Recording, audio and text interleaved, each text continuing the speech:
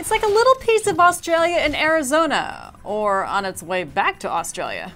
I'm Jen Markham on Buzz 60. No doubt law enforcement in southern Arizona gets plenty of wildlife calls. But I think it'd be about stuff like prairie dogs playing, or rattlesnakes fighting, or a bighorn sheep getting chased by a helicopter, not kangaroos running on the highway. But this is an actual call put out by Pima County Sheriff's deputies' dispatchers. Attempt to locate. Any reports of kangaroos running loose in the area, last seen at 1300 hours.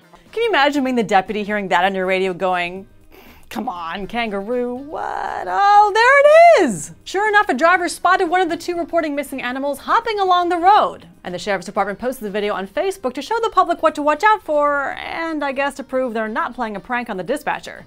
Deputies clarified the animal is actually a wallaroo. They're legal to own, and their owners reported them missing after they somehow got out of their yard. This comes just 6 months after the escape of 2 llamas in Sun City made worldwide headlines. Come on, Arizona, you can do a better job of containing your animals. Where's that sheep capturing helicopter?